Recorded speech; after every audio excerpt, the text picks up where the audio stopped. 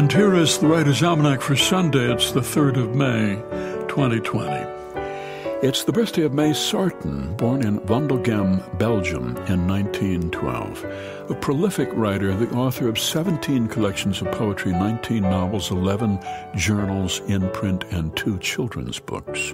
But poetry was what May Sarton loved best. She said, "If I were in solitary confinement, I'd never write another novel and probably not keep a journal, but I'd write poetry, because poems, you see, are between God and me."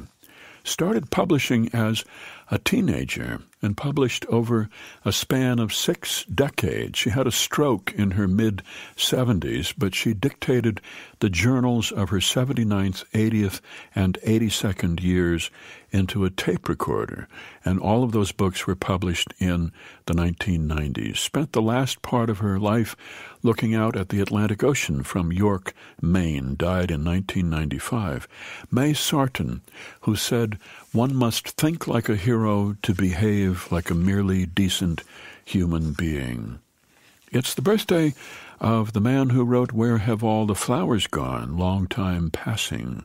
Girls have picked them every one. When will they ever learn?" Pete Seeger, born New York City, 1919. His mother was a violinist, his father a musicologist. As a teenager, he rebelled against them, decided he wanted to be a painter. But he went down to Asheville, North Carolina, to the folk song and dance festival there, and heard the sound of a banjo, and fell in love with it, and with folk music. Dropped out of Harvard, rode the rails across America in the middle of the Great Depression, picked up songs, learned how to play the banjo, eventually began to perform with the Almanac Singers and with Woody Guthrie. Today is also the birthday of the philosopher Niccolo Machiavelli, born in Florence in 1469.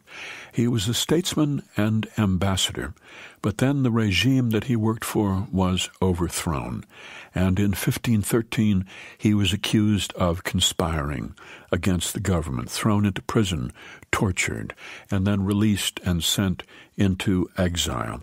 It was in exile Machiavelli wrote his famous book, The Prince, published in 1532, in which he described how an ideal ruler should accept that he lives in an immoral world and use whatever means he can to secure order. He wrote, "Since it is difficult to join them together, it is safer to be feared than to be loved, when one of the two must be lacking." Here's a poem for today, an old English folk song, "Who Killed Cock Robin?" Who killed Cock Robin? I, said the sparrow, with my bow and arrow I killed Cock Robin. Who saw him die? I, said the fly, with my little eye I saw him die. Who caught his blood? I, said the fish, with my little dish I caught his blood.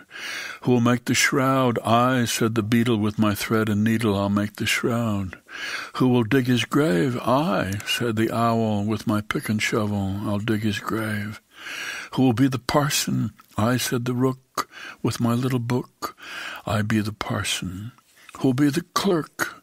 I, said the lark, if it's not in the dark I'll be the clerk. Who will carry the link? I, said the linnet, I'll fetch it in a minute, I'll carry the link. Who will be chief mourner? I, said the dove, I mourn for my love, I'll be the chief mourner. Who will carry the coffin? I, said the kite, if it's not through the night I'll carry the coffin. Who will bear the pall? We, said the wren, both the cock and the hen will bear the pall. Who will sing a psalm? I, said the thrush, as she sat on a bush I'll sing a psalm. Who will toll the bell? I, said the bull, because I can pull I'll toll the bell. All the birds of the air fell a sighing and a sobbing when they heard the bell toll for poor Cock Robin.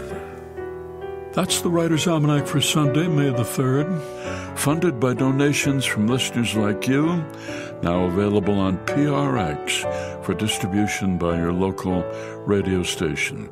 Be well, do good work, and keep in touch.